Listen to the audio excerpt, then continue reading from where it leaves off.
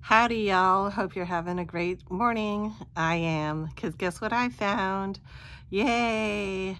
I found my bee bottle that I got of Mademoiselle from Guerlain that I bought from Hong Kong when I went on a trip with my buddies in 2018. And it still has the cool wax stamps on it. So they put these wax stamps on it to keep the top and bottom of the box together.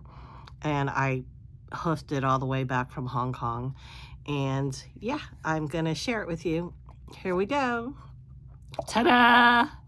Isn't this beautiful? I have to say that this is like, so if you go into the Guerlain boutique, which there is one of in Harbor City, I think one of the biggest malls in Hong Kong, they have a standalone, they have a boutique inside the mall, and it was such a cute small boutique. It wasn't like the main boutique in like Paris, where you can get all the rare ones and you can refill your bottles and stuff like that. But it was still really cute and cool.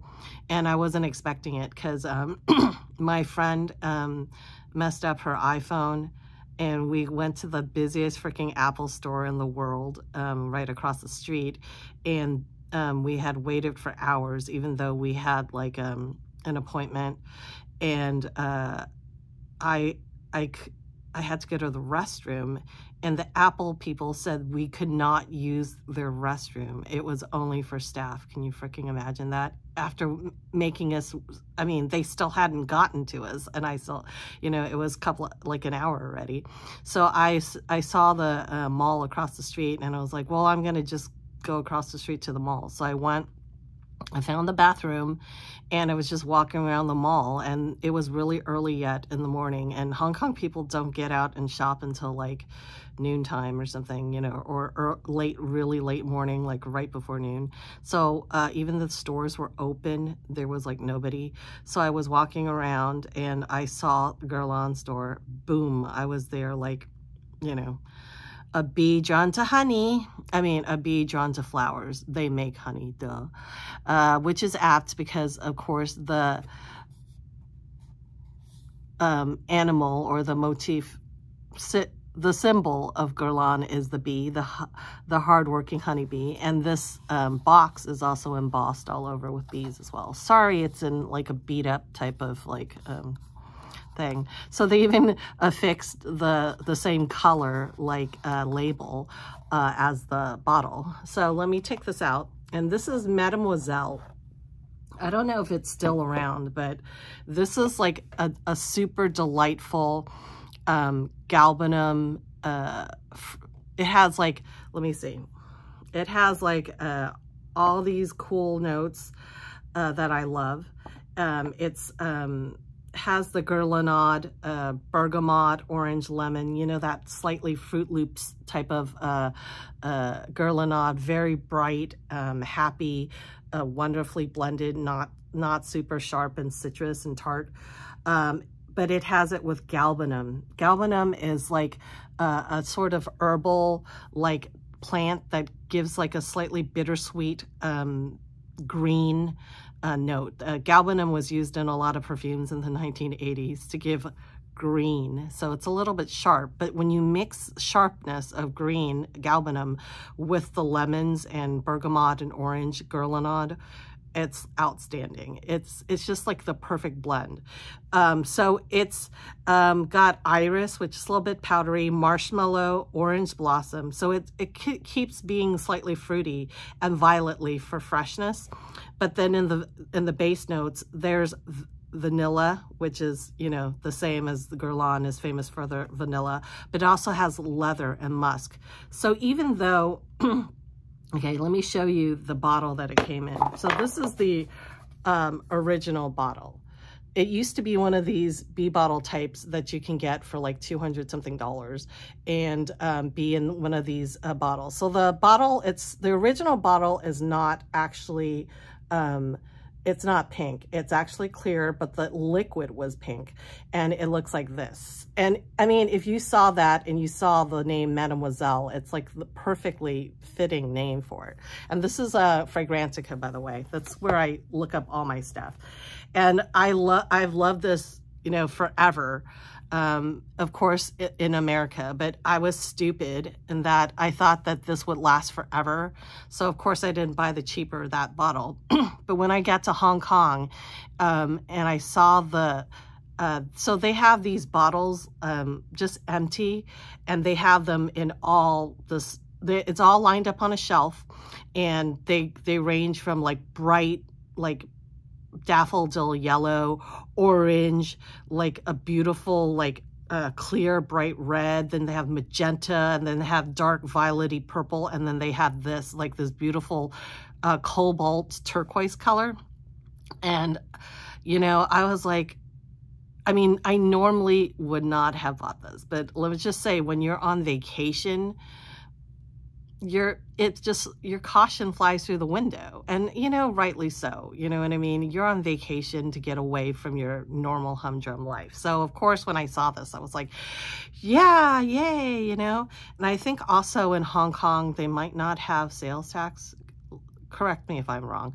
But anyways, I was like, okay, whatever. You only live once. I'm on vacation. So I went and got this, and I am super glad that I did. So when I came home, they give you this. This is like a dabber bottle with a stopper, but they give you a box, a separate box with a funnel, a mini funnel, and a small, like, it's not that small, but it's like a small frosted glass bee bottle with the spray inside that you can decant this into that bee bottle. And I think the bee bottle thing is maybe like 30 ounces or maybe like half an ounce or something. It's quite a goodly amount because, as you can see, quite a large dent is in here because of the decanting. And for the life of me, I cannot remember where the hell I put that decant. I'm just gonna, it's probably in one of my purses that I stuffed in the back of my closet. So I'm gonna have to do some digging for that and bring it out and wear it, because I dabbed some onto my wrist today, and it's just delightful. And yeah, I'm wondering, you know, since I bought this, is it possible for me to get a refill if it's no longer in production? Do they make like exceptions for people that bought these? Yeah, that also kind of makes me wonder, like, I have like another like limited edition Guerlain, and now I don't know whether I can get that refilled or not. In that case, I'll probably just have to dab this on once in a while, you know, and not go crazy with it. The only thing that I regret, well, it's not really a regret, but it is kind of like a regret, is because the liquid is pink, it kind of makes this cobalt blue color kind of ugly. Don't you think? It kind of slightly clashes with it. I mean, it's just trifles, but still. And also, I don't know why, but I chose the Guerlain symbol, the sticker on it with like the Eiffel Tower. I don't know. I think maybe it's possible they didn't have one for Hong Kong or something, or the one for Hong Kong wasn't that nice, and I didn't choose it. So even though I went to Hong Kong, I got the Eiffel Tower on it. And also, I just wanted to say that I think they said that they can like they can like engrave your name on it over here or something like that. But I didn't choose to because it was gonna take a while, and also you know, because I wasn't sure, you know, how long that Apple Store thing was going to take. So anyways, I just wanted to share this with you. This is Mademoiselle by Guerlain, and yeah, it's in the bee bottle. These bee bottles, I think, are still available in the boutiques for you to get. And I think like once you use this up, you can refill it with any perfume. However, I don't know if the perfume that, if it's like the discontinued perfume, maybe they won't have it anymore. I don't know. But, you know, I've heard that certain perfumes like are only sold at the main store in Paris, like gourmand coquin or something like that. So yeah, I'm still holding out hope. But yeah, this is my bottle of Mademoiselle Guerlain. It's a beautiful, slightly fruity, slightly powdery vanilla leather. So, and a little bit of musk. So it's a very, very feminine, but it's actually not very feminine. It's actually unisex. Mademoiselle is kind of like a misnomer, I think. Men and women can wear this. It's really delightful.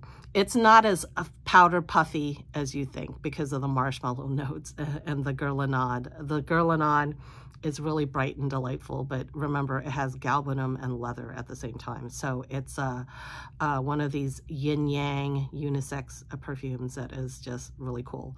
So if you ever get a chance to smell this, then I'd say go for it. Yeah. But anyways, I just wanted to share it with you. It's too beautiful not to share. Have a great day, and please like and subscribe. Bye.